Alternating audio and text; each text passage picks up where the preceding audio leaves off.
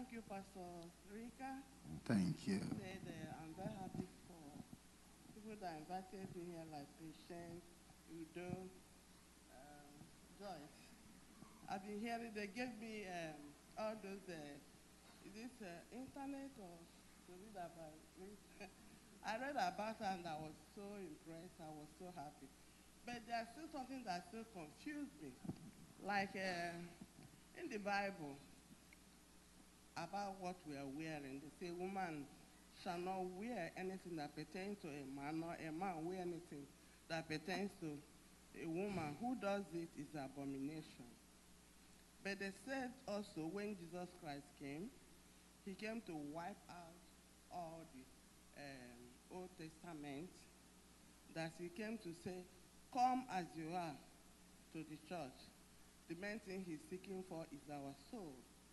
That it doesn't matter whether you wear this or wear that. But I didn't like the mini pants or whatever. But I still say maybe pants is still okay because it covers women. Even if you're bending or standing the other way, it still covers you. I'm still confused about it. It's okay. The preachers who preach to you are not Christians. They are not people that know Jesus, that know his word, and that have heaven in their mind. They are preaching the gospel of liberty to sin. They rather want to tell you that there's sufficient grace to cover you. In the Old Testament, the Bible says, thou shalt not kill. Is that commandment cancelled now? It's no more applying in the New Testament because Jesus has died? So that thieves are free? It still abides. The Old Testament is divided into two laws. We call the one law ceremonial laws, and another moral laws. You will look at a law to know whether this is ceremonial or this is moral. The moral law speaks of God, and God remains forever, and that law remains forever. In concerning the moral law, thinkest thou that I come to destroy the law? No, I come to fulfill the law. Until heaven and earth shall pass, no jot or tittle shall pass from the law unfulfilled. That's talking about the moral law. But the ceremonial law comes to say if a woman is menstruating, she should stay away from congregation.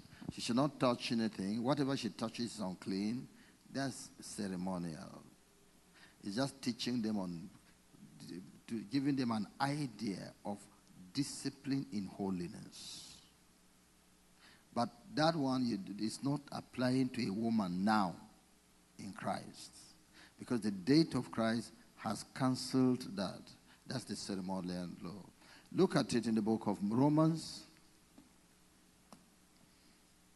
chapter 9. Romans chapter 10, rather. Verse 1 to 4. Brethren, my heart's desire and prayer to God for Israel is that they might be saved. For I bear them record that they have a zeal of God, but not according to knowledge. For they, being ignorant of God's righteousness, and going about to establish their own righteousness, have not submitted themselves unto the righteousness of God. Verse 4, can we read it if you are there? 1, 2, go. For Christ is the end of the law for righteousness to everyone that believeth. So, the end of the law, all these ceremonial laws have come to an end. And the effort to observe laws, making effort to just observe law, you won't have the energy. Has come to an end. Go to Christ now. He will give you the energy to keep his commandments. Look at it in the book of John, chapter 14. John, chapter 14. I read verse 15, verse 21 Verse 15. If ye love me, what should you do? Keep my commandments, which means there are still commandments to be kept. Thou shalt not kill is a commandment of God. Don't do anything that is an abomination is the commandment of God. It is just as we have heard about the wearing of trousers, that it defiles people. It defiles people. So that commandment remains true both in the New Testament and in the Old Testament. But there are commandments that was just given to Israel in Palestine. For example, there should be no mixed farming. If you are farming, don't bring granite and corn in the same place. Those ones are not, it doesn't mean anything now. There's no sin on that matter in our present time. It doesn't cause you to be morally defiled. It doesn't do that. The sin now, what the law wants to handle is the heart of a man, which Jesus is the only one to handle. Where sin issues from, for from within, out of the heart of man, proceeds wickedness. So the attention now is to get the heart purified. Many people on their own know that as a woman, they should not wear trousers. When they are born again. Is that so? You know, because your heart will tell you that you'll be causing another person to stumble. They know it.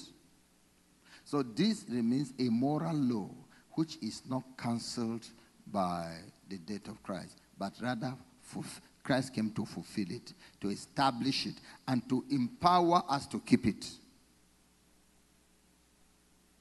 Is that okay, my sister? Oh, beautiful. I appreciate it. Thank you very much.